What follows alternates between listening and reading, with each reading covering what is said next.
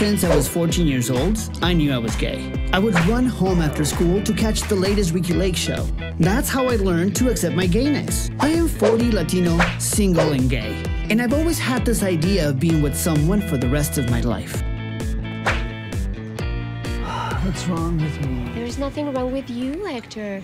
You're just placing yourself in a disempowering situation. And believe me, nothing good is gonna come out of this. He told me that he was gonna leave his boyfriend. Okay, stop. What are you gonna do, wait for him?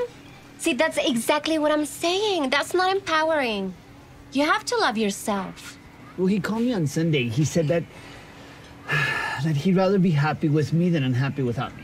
You know what? I'm done. This conversation is going nowhere. I love you, Hector. I'm telling you. Now, if he's really gonna take action, good. You do you, but don't be at his disposition until he really does something about it. All right? Papi, am I really that old? Be present. I am. It's my boo. I have to get this. I love you. Valentina's my sister. Not sister, chosen sister.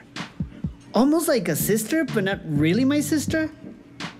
I get the benefits of having this very deep connection with her without the competition for family love. We act alike when it comes to relationships. I guess it's the Mexican curse that was brought upon us through the unfortunate spells of Thalia and her telenovelas. Yeah, see you tonight.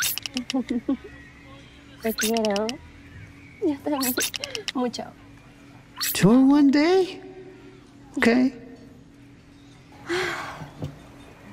What are you doing? Nothing. Who are you texting? Oh my God, give me the phone. No one, it's work.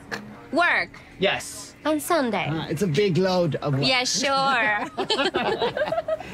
Oh, that's him across the street. The wino guy, the Tinder date. I wine. I go to wineries every week.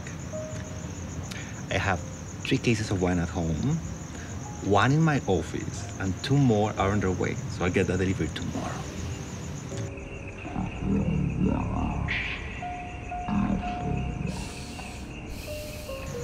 So after drinking wine here, you want to go to my place and drink wine? Didn't mention any wine. Well, he's a kid wino. Not worth it.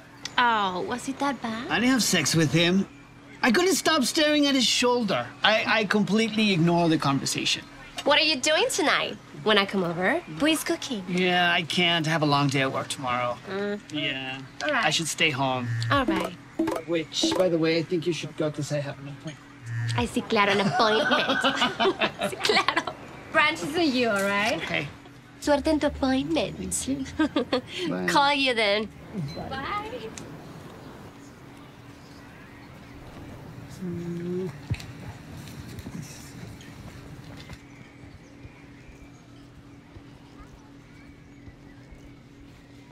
No chinga.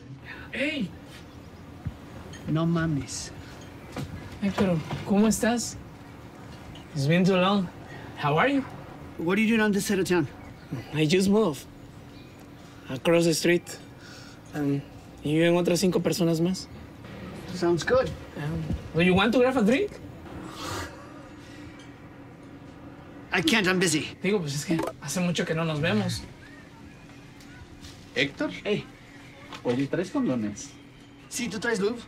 Obvio, y poppers. ¿Nos vamos? Yeah, let's go. Qué cabrón.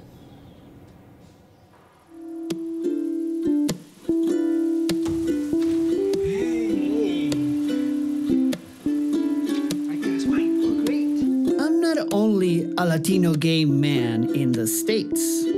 I'm also a Latino gay man who lived his late teenage years in Mexico with my grandmother, where being gay is not okay.